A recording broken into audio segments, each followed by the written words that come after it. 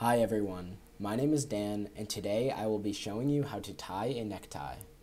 The method we are going to use is the 4-in-hands knot, and it is the easiest and most common way to wear a necktie.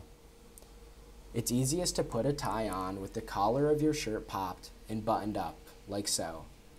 Every tie has two sides. The smooth part is the front and the part you want showing.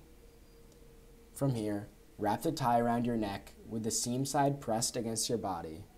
It doesn't matter which side you put the fat part on and the skinny part on. Personally, I'm a righty, so I like to start with the fat end on the right-hand side of my body. Adjusting the length of the tie is probably the trickiest part. Once the tie is dangling around your neck, adjust it so that the fat side is at least twice as long as the skinny side. Some will tell you that the skinny end should be touching your rib cage. Once you have your necktie set up, you are ready to begin the tying process. Grab the fat side of your tie with your right hand and cross it over the skinny side, forming an X in the center of your chest. Pinch the center of the X with your left hand pointer finger and thumb. Next, use your right hand to reach across your body and grab the fat end once again. Pull it under the skinny end first, and then wrap it over your left hand pinch. You now have a slot ready to insert the fat end of the tie through.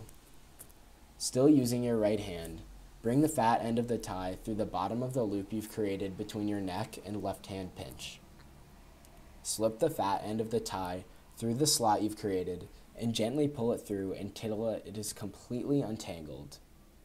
It is now time to adjust the tightness of the knot and the length of the tie.